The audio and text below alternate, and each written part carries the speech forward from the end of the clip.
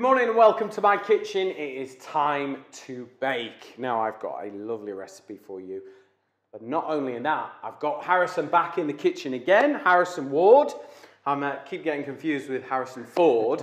Never thought I would do until you said everyone mixes it up. So now it's always trying to do that. But welcome back to the kitchen. Good to have you again. So we're going to bake something to take up on the fells today. And today's a little bit different because after I've done my recipe, I'm putting my feet up. I'm not cooking. I'm going to sit and watch and eat, which I'm quite excited about if I'm honest. So we're going to bake some beautiful smoked bacon and smoked cheese scones to take. I'm a scone person. Are you a scone or scone? Scone. Oh. Yes. Honestly, I'm surrounded by them. Scone. Well, I'm Good baking old northern scones. I don't know whether, well, I don't know. I blame my mother. She taught me. Right. Okay, so we're going to make some scones, all right? But first of all, we need to get our bacon nice and crispy. So I'm a smoked bacon fan. I don't know about you. Likewise, yeah. Smoke's the best for me. Messing about with anything else. So let's get a chopping board out and put it where Emily wants me to put it. Is that correct? Told off last time. Yep.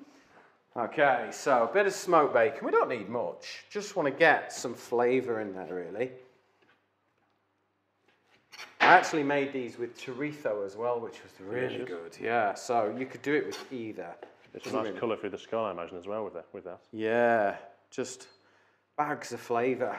I'm more of a savoury scone person anyway. I don't know about you. Yeah, I love a cheese, especially with some mustard through there as well. I always love that sort of flavour profile. Have you managed to bake scones out on the fells yet? I haven't tried them yet, actually, but I've baked a few bits out there before, some breads and some cakes and various bits, so I have got perhaps the mould I could use to go out there as well, so maybe want to try at some point. I always think with scones, like the secret is hot oven, good hot oven, because you want a lift.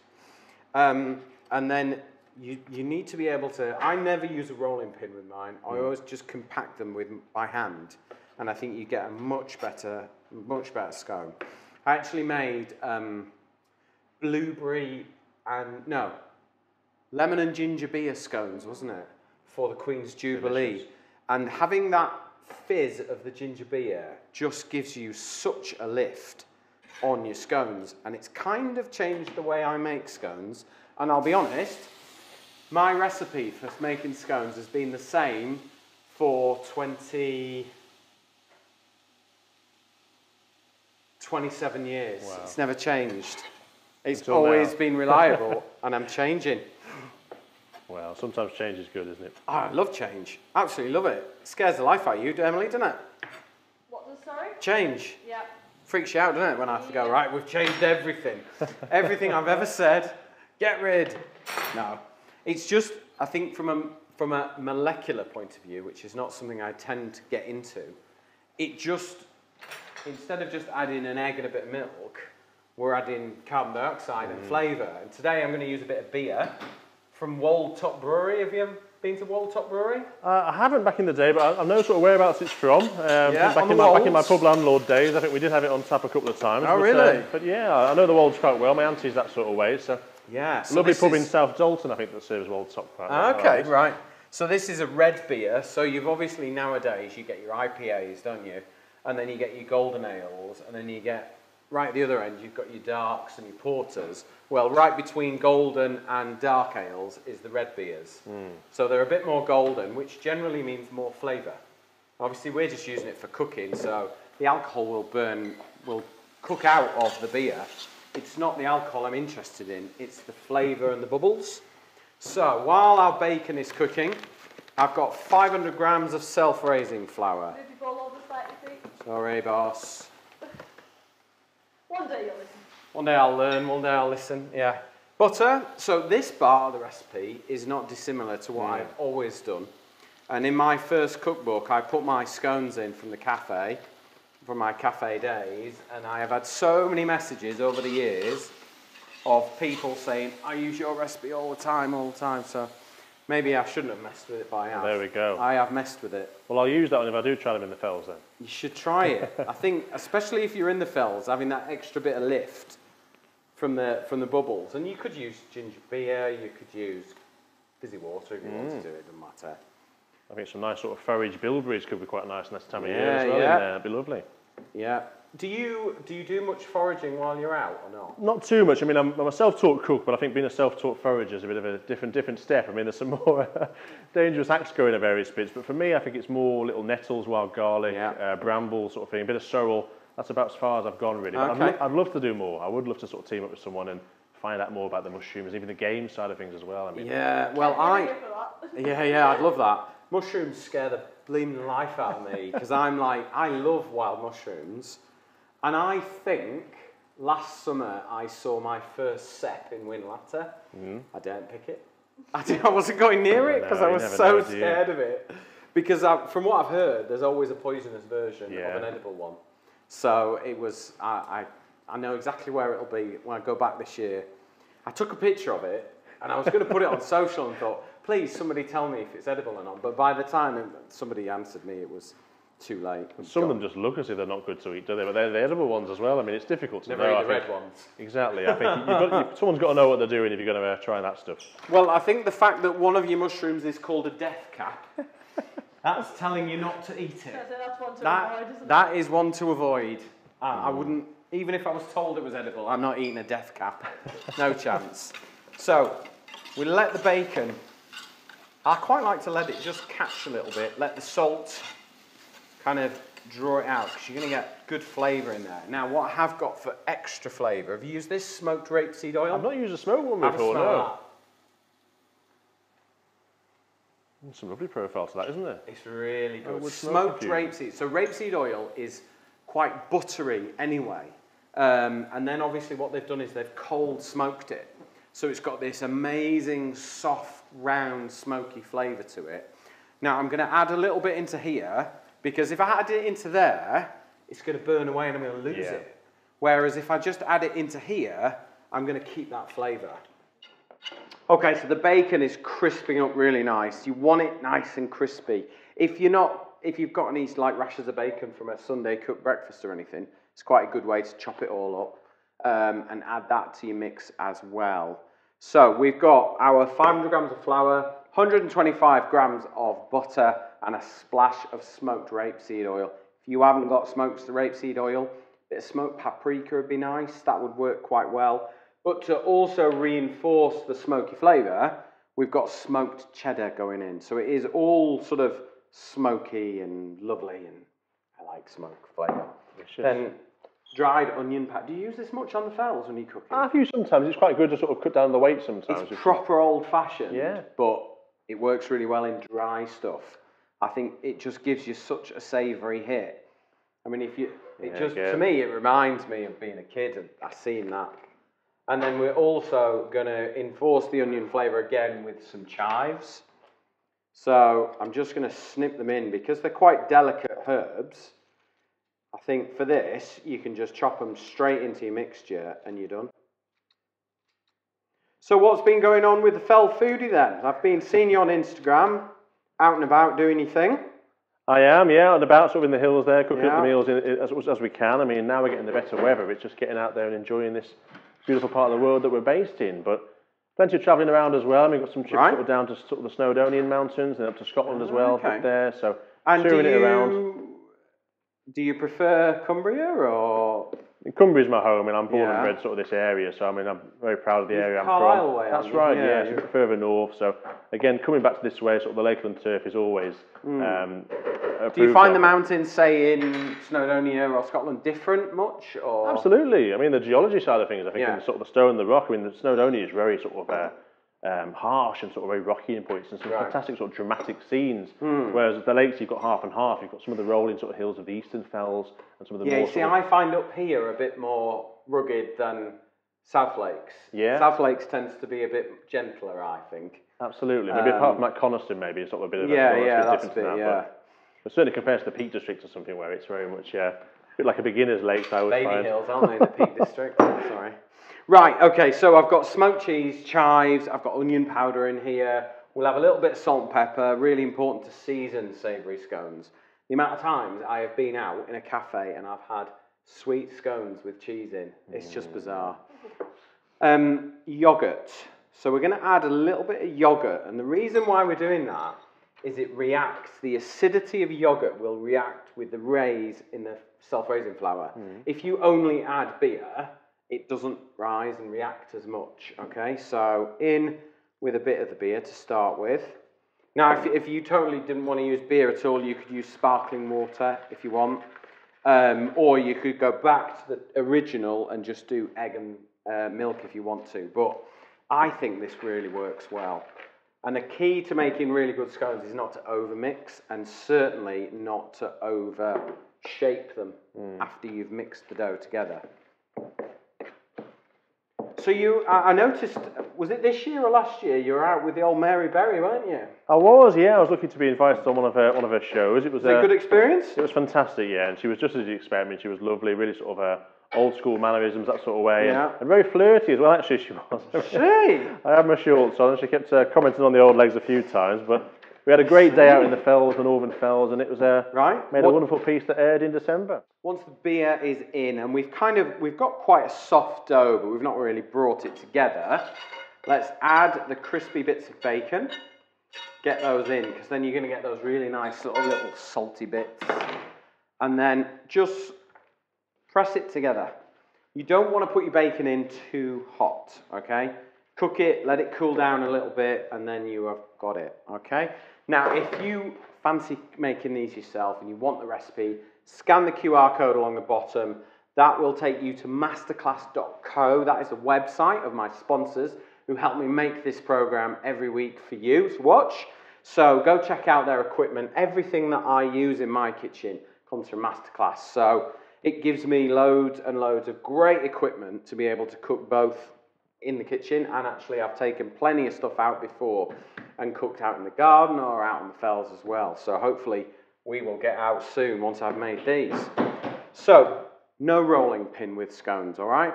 If I catch you with a rolling pin, I'm going to come down that camera and have you, all right? So what you do is you press down and in. You do not use a rolling pin, because if you do, you're going to roll all the air out.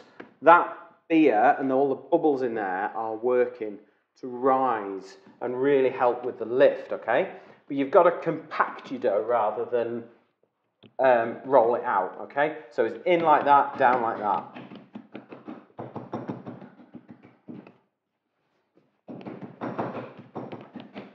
Right, so let's grab a tray. So we've got our masterclass. So this is smart ceramic, okay? So these are super non-stick, really, really good. Now, if you do want to win a competition, to win some bakeware like this, comment, like, and share on this video. That will enter you into a competition. I will draw the winner next week randomly, and I will message you direct on Facebook Messenger, let you know you've won. You can send us your address, and the lovely people at Masterclass will send you some bakeware like this. So it is definitely worth commenting, liking, and sharing. Did I get that right, Carlos? Yes, it is. Good, thank you. Tells me off if I don't get it right. Okay, so cutter, dip it into the flour. Really important, first cuts. As Rod Stewart said, the first cut. My mind went the same way. I'm showing my age there. So first cuts will always give you the best rise, okay? Once you start second rolling all the bits and bobs together, you never get as nice a rise, never. So you've got to get your optimum yield from your first press. Sounds technical, that, doesn't it? No. It's about as technical as I get. Okay. Now these bits, this is our second press, so it will never be as good as those. It'll still be all right. Press it down, and then in we go. See how many more we can get. We should get another one more out of these. So my plan was to make these so we can take them out on the fells. What do you reckon? Sounds delicious to me. We'll serve them up. Now I've got a little chutney I'm going to make in a second. But first of all, we'll just egg wash these. Now, I like to just use the yolk on these, all right? So I will just separate this out, because you get a really nice, distinct golden glaze on this. So just the yolk. Bring the scones in a little bit, Pete, so we can see Yeah. them. Perfect, thank you. And then just a little bit. Duck eggs. Do you cook with duck eggs? I have them before, yeah. They're amazing for baking. They're rich, those yolks as well. Yeah, yeah. Really good. I love nothing more than pulling up next to the end of a farm gate and buying. It sounds like proper country bumpkin stuff, but it happens up here. You can buy eggs from a farm. Yeah, when you see that sign, you just slam the brakes on, don't you? That's it. Duck eggs. Yeah, it's brilliant. I'm always buying them. My brother's got loads of ducks. He's got like a pond full of ducks, and he's got more duck eggs than that any one man needs. It's ridiculous. But they are really good for baking with, and beautiful glazes and stuff. So the key to scones is having a really good high heat. I've got my oven on 195 degrees, so we're going to get a good lift, okay, which is what we want. And they will already be rising because of the beer that's gone in these. But they're going to go in for about 15, 20 minutes till they're really lovely and golden. They will be made. While these bake, I'm going to show you how to make a really simple chutney using red onions, prunes, and a bit of cider.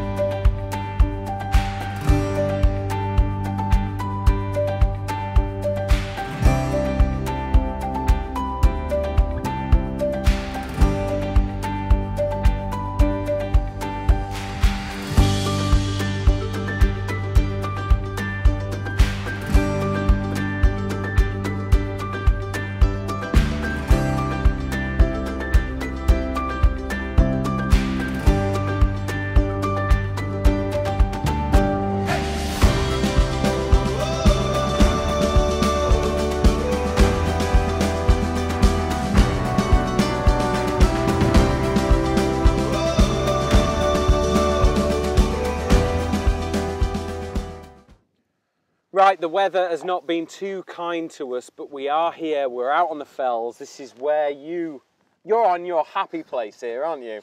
Absolutely, yeah. This is, for me, even in this sort of weather, it's fine. Getting cooking out here, I think it's a great place to be. Different sort of taste of the food, being outdoors as well. We're going to cook something up. Food is always better outside, and you've got a little kit here. Now, I promised you something. We've baked those lovely scones. I'm going to make you one while you get started. Lovely. But tell us what you're cooking. So I've got a chicken gumbo dish I'm going to do. A bit of a sort of chimichurri sauce is going to go over the top. I love chimichurri. Yeah, so really nice sort of fresh, zesty flavours in there as well. And again, that sort of Louisiana sort of Creole type spices through this dish. So again, quite a nice one for the camp stove. Again, just a single burner. So again, one heat source on this. So should cook quite nicely. Little side wind, but shouldn't affect us too much in there. And yeah, we'll get the Lake District. Absolutely, we're used to it in these parts, aren't we? But I guess we'll get started. Go for it. I'm just going to make this scone up for you. Wonderful. So we'll get started on the chimichurri first then. So I've got a bit of onion going in this. I'm going to use the same onion for both the chimichurri and the gumbo. Thank you, sir. I'll just get this chucked up and I'll have a little scoff of that within a second. Get some work done, Harrison. I actually get to sit and not cook, which is quite strange for me. You can relax after this morning, yeah, definitely so. So we're grand. I mean, we've got some fantastic vistas here, haven't we? So real panoramic views. And this is one of, when we first moved here, when we built the house, we didn't even know. I've lived here since 2003 and I didn't really know this existed. Yeah. And we haven't really explored St John's in the Vale much. And then once we moved here, it was like up here every night in the summer with the kids. I've been up here with Kerry and the dogs. We've been up here loads. I mean, the dog will just fly into that tarn. She loves it. You ever got in yourself, Peter? A little swim in there, a little dip? No? The lakes and swimming is not for me. I quite like a little dip every now and again. The kids were on the paddle boards yesterday in Ullswater and loving it, but it was cold. It will Too cold for me. It should be warming up soon for the summer though. You get out there, it's no, it never warms. Nice cool off. No, it's never warm. Okay, so I'm just going to quite finely dice this onion then to go for the chimichurri again. Not too much sharpness in there. Again, the vinegar and stuff will just null that down slightly. Yeah. A bit like on the sort of previous episode you did with that sort of little bit on the flatbread there. Again, we're not getting too much sharpness through that onion. So I love pickling stuff, particularly with acid, with lemon juices and lime juices and things like that, but chimichurri with vinegar is, yeah, I love it. Yeah, love fantastic chimichurri. drizzle on a steak and stuff, isn't it? Really nice. Yeah. But obviously slightly different sort of cuisines, this with the gumbo and the sort of more South American chimichurri, but I think it will go quite nice again as a little sort of drizzle finish off on there. I don't think I've had a gumbo before. I don't think I have. So again, usually they're more sort of shrimp through there, aren't they? And a little bit of sausage again. I'd usually like to use sort of like a smoked sausage or like Kielbasa sort of through this generally, but unfortunately being in Cumbria, it's difficult to source these products sometimes, even in sort of the local supermarket booths we've got down the road. So we're actually going to replace this with sort of chorizo through this, a little bit different, but again, it'll still have that smoky flavour there, some nice sort of paprika through it as well. Again, those Creole flavours. So onions through there again. So I've got some coriander here and some parsley. Again, finally chop some of this up to go through the sauce there. So again, lots of freshness going through this as well. So yeah, it's important where possible, sort of in the outdoors as well. Try and leave the place exactly how you found it. Again, there can be quite obviously a lot of rubbish you bring up there, bits of packaging you bring up with you, but just leaving that place again, using the camp stove so it's risen off the ground instead of those sort of scorched fires, even those disposable barbecues that sometimes we unfortunately see marking the ground on here. So I always try to basically leave the place exactly as it was, if not better, when I'm out there. Okay, so we'll just coarsely chop some of this fresh herbage up then. Do your knees not hurt cooking down there? They tend to. My knees are hurting watching. They can go to sleep a bit after a while. I mean, there has been a couple of moments where I might have gone head first into the camp stove when I get up, but it's generally I'm okay down here. Yeah, but I mean, it is something that just seems to change the blood flow, I think, as you do go a little bit older through the years. I mean, once upon a time, you used to be sitting on your knees in front of the television as a kid, growing up just for hours, and it wouldn't bother you, but yeah, it can be now. But again, it's nice to be close to the surface there as well. Again, I don't know about you. I mean, you've obviously seen when you're cooking on the stages or in the studio sort of kitchen and things, but again, having the chopping board being sat down and chopping is quite a difficult act to do. Stood up's fine. I think on the floor is better too. So. Yeah. Well, the weather really has kicked in now.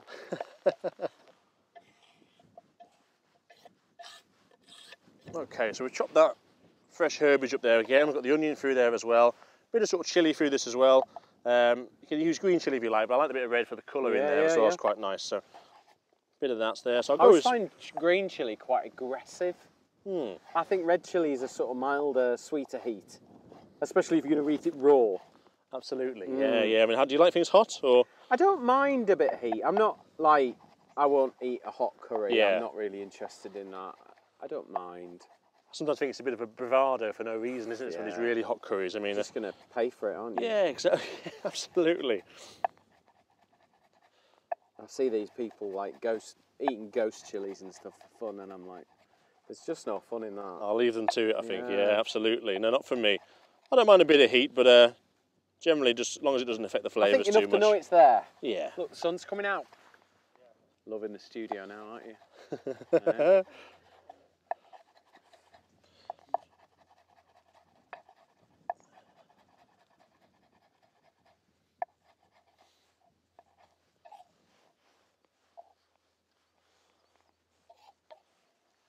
Okay, so the red chilli all chopped up then as well.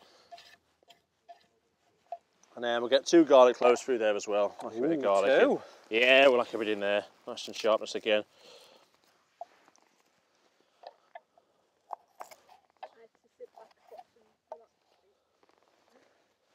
Yeah, I'm quite good at actually not. Everyone thinks I wouldn't be very good at sitting back and letting someone else cook, but I'm actually quite good at it.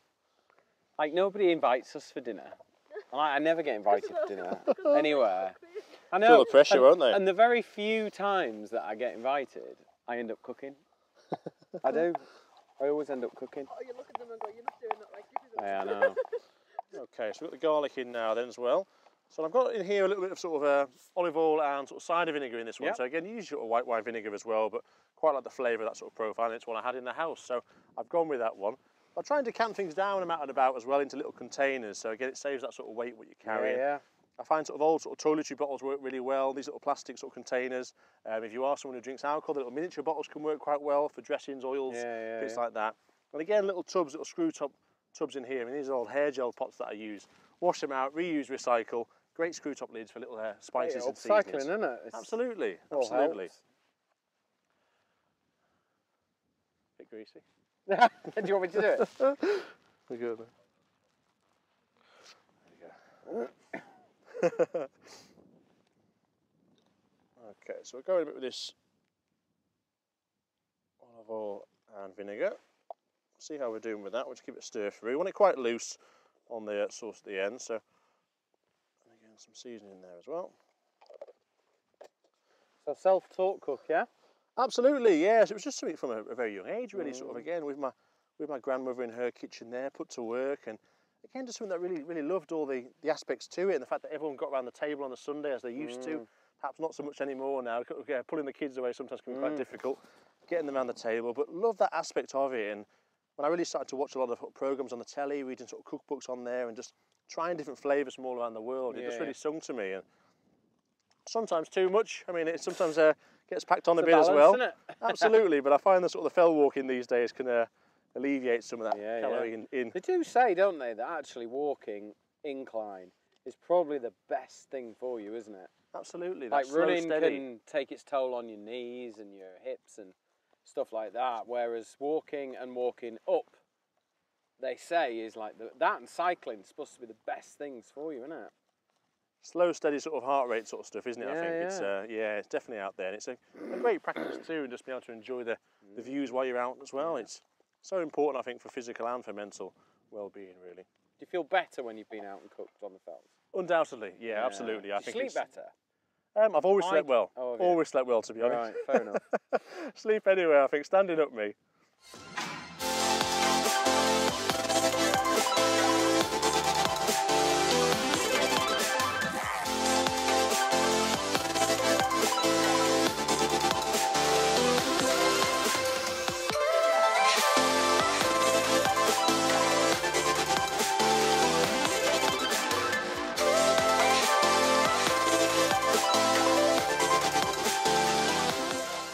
Okay, so we've gone with the chicken in there, and we get a bit of colour of that, just cook that through slightly. And then in the meantime, while that's cooking off, I'm all prepped and all chopped up with the peppers, the onion, the celery and the garlic there. So that's a bit like the sort of Louisiana trinity there, the green bell pepper and the celery and onion. We've got some chorizo going through, like I mentioned before. Yeah. But otherwise, I'm going to enjoy this lovely scone you've prepared, Peter. So go for it. Looks delicious. So what was in this chutney again? So it is red onions, prunes, sugar and cider, and a bit of vinegar as well, just to go with the smoked bacon, cheddar and chive scones, really. Super easy. And the good thing about it is once you've made it, it sits in the sits in the fridge for ages. You can whip it out into sort of cheese sandwiches, but you can stir it in with sausages. So you get all that sort of sweet, tangy, sticky sausages, really good. If you spread it on like a flatbread and crumble feta over it, it's really nice. You get that sort of sweet and sour thing going on. So it's quite good to have in your fridge whenever you want it. And particularly like with you, when you're cooking outside, take that, all the work's done. Yeah, there's not a lot else you need to do. Chuck a few sausages in, bit of chicken, pork, whatever. So yeah. Delicious. Well, I can eat about 3 of those, I reckon. Very nice. Go for it. So chicken just browning off, yeah? Have you cooked this out and about before? Is this a dish you've done before? Or? I've done this one once. Yeah. Not with a sort of dressing on the top, but I was up in the Langdales in this one, I think. Up sort of there, looking over the 3 peaks there on Sickle Tarn. Yeah. So a group of 4 of us. Nice gumbo. Again, goes quite well this sort of time of year as well, I think, sort of being out there. Again, when the climate's a bit more like perhaps Louisiana or the Creole. Okay, so we cook that chicken off then. So a little bit more oil, just refresh that pan. I'm going with some of this chorizo sausage, and then in with the Louisiana Trinity, the Creole flavours. I do like chorizo. It's just had so much flavour to stuff. Lovely colour and smells too, isn't it? I mean, it's just that way it permeates that oil as well. It's lovely in a paella, isn't it? Yeah. Our Spanish friend has a bit of a problem with us putting chorizo in a paella. You know you love it.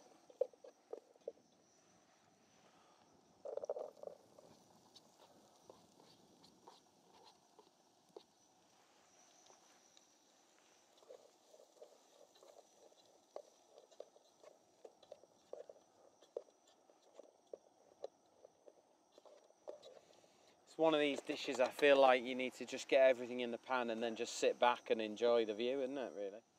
Right then, that's cooked through them with that sort of So essentially, you've cooked off the chicken, you've cooked off the vegetables with the chorizo, and then you're going to whip that out of the pan now, yeah?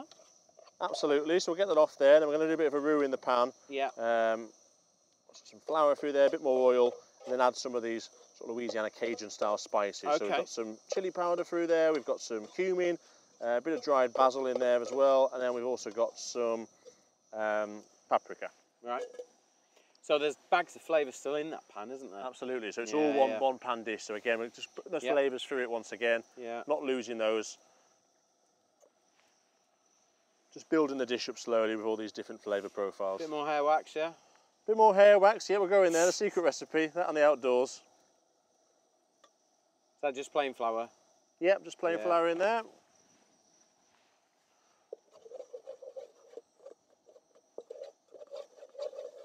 Combine that off.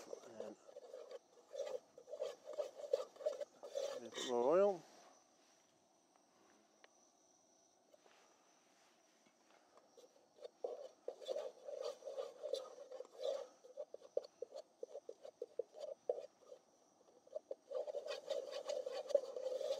Okay, so that's browned off a little bit now, that sort of flour and oil mix there with the flavours we already had in the pan. So we're going to go with some of these spices now. So we've got a couple of bay leaves in there as well, and then a bit of the spice mix that I mentioned before. So just cook that through before adding the other components back to the pan.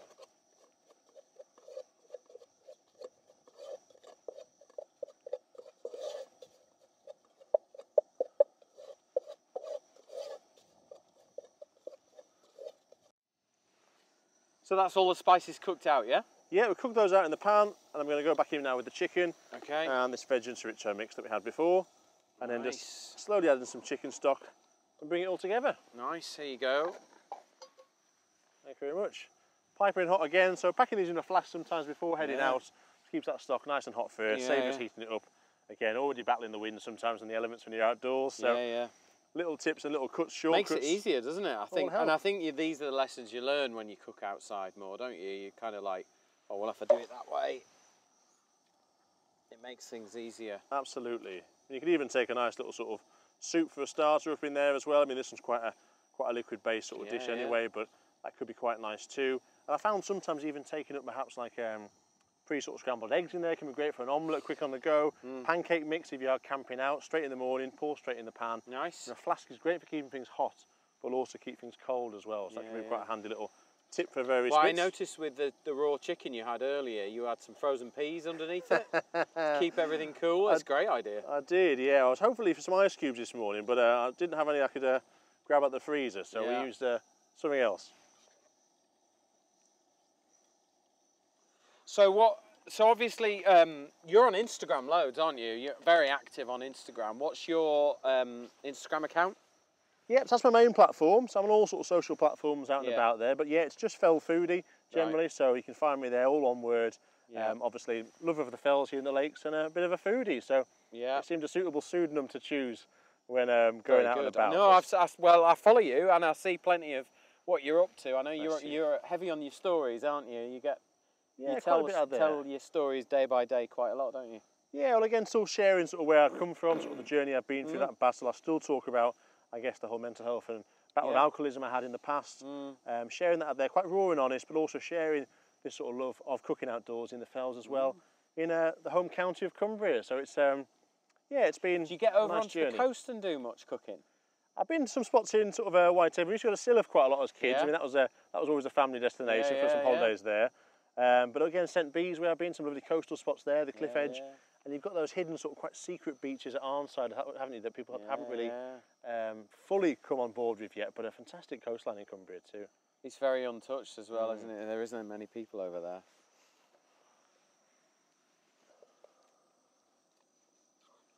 Okay, I think we're about there then, so quite ready to place. Smells really good. It should be there, yeah. I'm not sure I knew this morning when I got up, I thought I'm going to be eating gumbo on top of a fell. I like it. Well, here we are, and the skies have come out for us as well. Well, with complete honesty, we've had rain, wind, sunshine, you name it. Nice.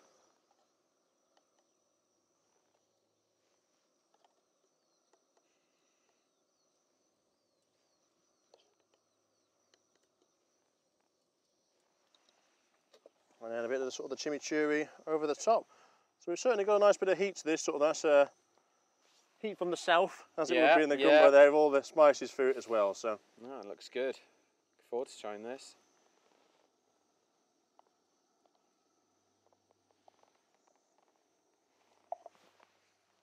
Okay, and we've got a little bit of a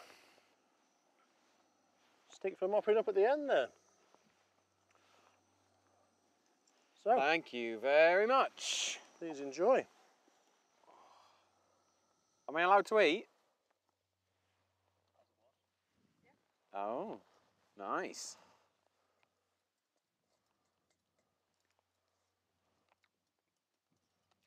Oh, yeah.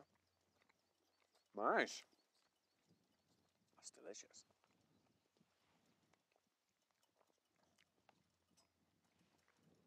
It's got some good flavour in there, hasn't it? Really nice. Plenty of heat as well. I like that. Do you know what? Tomorrow, this is going to be even better, isn't it?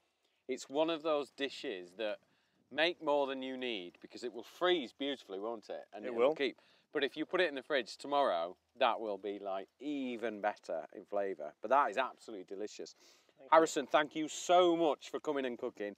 It's been really enjoyable just kind of walking up onto the fell with you, having a good old chat and watching you cook. But thank you very much. Please, tell them as well, anybody who wants to see more of what you're doing, please let our viewers know where's best to find you. And, you know, if we can have the recipe and post that on the website, that would be amazing. We will get the recipe written up. Emily will photograph it beautifully, I'm sure. And you'll be able to get it on masterclass.co, but I will speak to Harrison later and get that recipe for you. Where's best to get you? Yep, so you can find me all on all the social media platforms, Instagram, Twitter, Facebook, @FellFoodie, or on my website, www.fellfoodie.co.uk. Brilliant. Thanks very much for having me. Cheers.